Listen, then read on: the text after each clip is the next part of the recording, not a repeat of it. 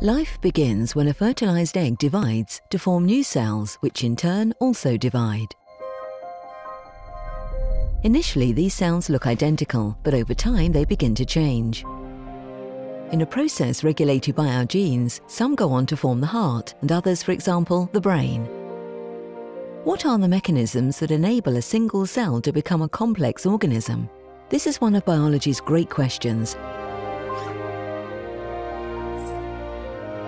and one which the research of Christiane Nüsslein-Volhard has helped to resolve. Her work has allowed us to identify the genes that regulate the development of living organisms, shedding light on broad areas of biology and medicine.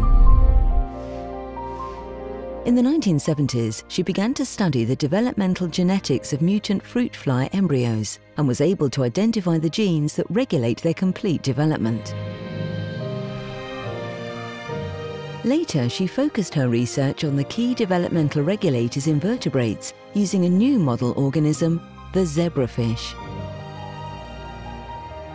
Her discoveries opened different lines of research, some of them in the field of medicine, which, for example, have led to a better understanding of the causes of anomalies in human embryonic development.